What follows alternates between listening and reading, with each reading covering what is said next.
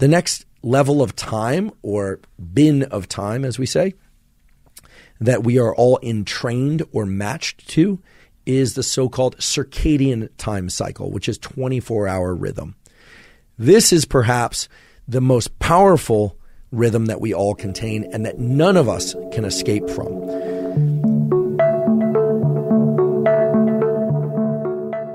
We all have this circadian clock that resides over the roof of our mouth. The cells in that circadian clock fire, meaning they release chemicals into our brain and body on a very regular rhythm.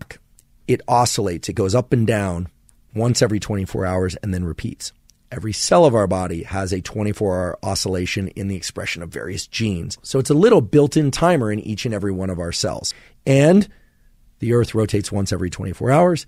And the processes that are happening in every cell of our body are linked. They are entrained, as we say, to the outside light-dark cycle. There's some very simple tools that one can use to ensure that your entrainment, your circadian entrainment, is precise. And I cannot emphasize enough how important it is that your circadian entrainment be precise. Why? Because disruptions in circadian entrainment cause huge health problems. They increase cancer risk.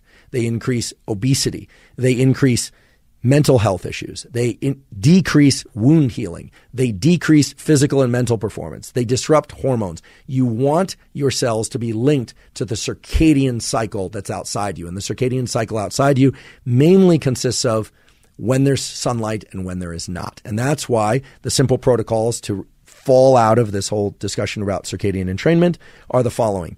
View 10 to 30 minutes of bright light, ideally sunlight, within an hour of waking, assuming that you're waking early in the day. Especially, you wake up early in the day, get outside, see sunlight. Do that again in the afternoon or around evening, 10 to 30 minutes, depending on how bright it is outside.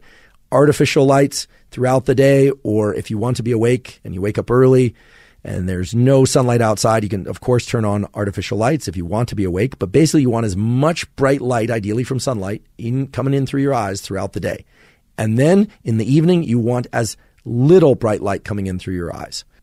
The light viewing that you do and the avoidance of light at night set the fundamental layer of your time perception. One of the best ways to disrupt your perception of time is to disrupt your circadian clock, and that is not a good thing for a number of different reasons. There are other ways to so-called entrain your circadian clock. One of the best ways to do that is to engage in physical activity at fairly regular times of day. You don't have to do it every day, but if you're going to exercise, try and exercise at a fairly consistent time of day. Probably better to exercise than to not exercise, even if you have to move that time of day.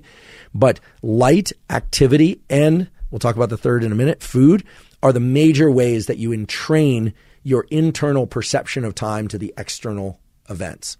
And also eating at fairly regular times. However, this is exciting. The data mainly point to the fact that you need to eat within more or less the same time window each day, not that you always need to eat your meals at exactly the same time. So you don't necessarily have to eat lunch at noon and a snack at 4 and dinner at 8 in order to keep your circadian entrainment aligned or sharp.